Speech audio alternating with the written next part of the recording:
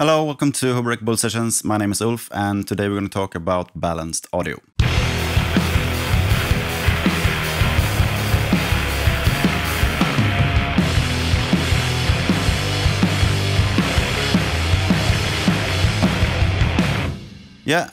We're going to talk about balanced audio signals, why they are great, why you need to use them, and why it works and how it works. This may be a bit basic for some of you who have been doing this for a long time, but I think a lot of people are just using balanced cables because you know you're supposed to, but you really don't know why and how it works. So I think this can be a little bit interesting for at least a few of you. Now I'm going to give you a little demonstration video of how a balanced signal cable is built and how that makes everything work. So here we have a regular microphone cable, which is probably the most common balanced audio signal cable. Now we're going to take a look at how it's built and constructed. So we're going to cut off this connector here, the XLR connector. And so what we have here inside is two signal cables, one red and one white, hot and cold, or plus and minus, whatever you want to call it. And we also have this wrapper or shield that goes around it to protect a little bit against outside noise or electrical interference. And what differs this from an unbalanced cable is that an unbalanced cable only have one signal cable and one shield. And how this balanced cable works: from the signal source, microphone or balanced line out or whatever, you're gonna send a signal through those two signal cables out of phase with each other, which means if you're gonna get that back out of phase with each other, you're gonna have no sound. And I'm gonna show that to you a little bit later.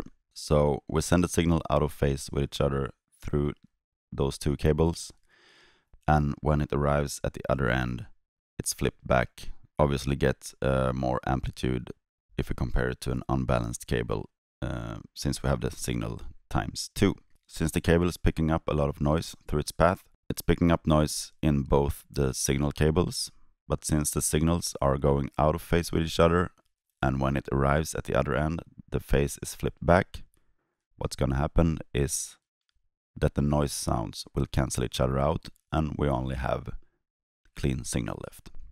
And as I said, an unbalanced cable only have one signal cable and one shield. So what's happening there is going through and it's picking up noise, and we only have the shield as protection, which is working a little bit, but not as effective as totally canceling out all the noise.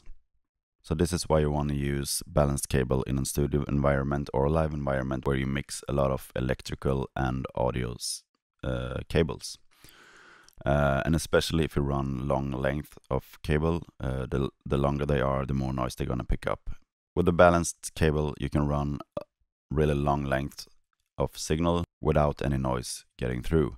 The only thing that maybe will happen is that you get some signal quality loss due to long cable runs, but that's a totally different issue. I also have a little sound clip demonstration of how this works, because I wrapped unbalanced audio cable around a power transformer to make it take up a lot of noise, and I sent the same signal out of phase with each other and back into Cubase again, and then I flip the phase back and we get the signal and no noise.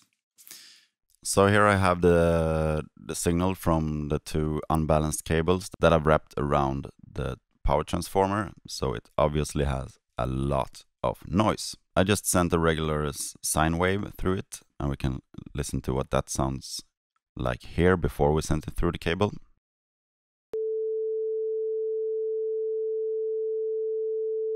And then we've sent it through both cables, so here's what one cable sounds like.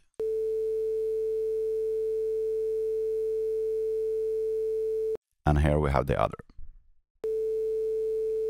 So as I said, we send those two signals out of phase with each other. So this is what's happening when it's running through the cable.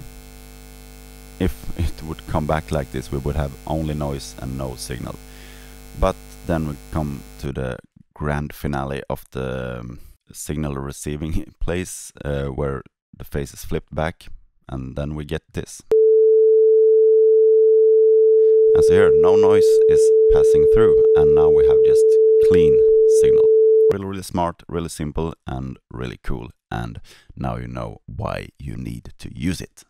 If you want a more technical explanation and less practical explanation of how this works, just search around on YouTube or on the rest of the internet. There are a lot of information about this. Yeah, so that's all I have this week. Thank you so much for watching. Would love to get some comments on this. Please like, and don't forget to subscribe if you haven't subscribed already, and share this with friends that might be interested. And see you again next week. Bye bye. Cheers.